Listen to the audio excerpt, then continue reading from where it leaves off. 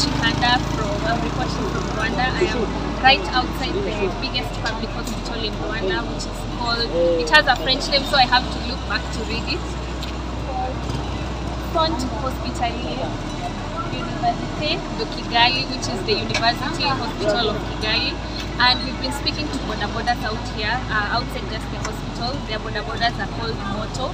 And something I have noticed is that all motorcyclists here have helmets for the passenger and for themselves. And they can't carry more than one passenger, something that happens in Kenya most of the time, that you find there are 2 or more passengers in one motorcycle. And then all motorcyclists have to be in a cooperative in Rwanda, and they are all insured.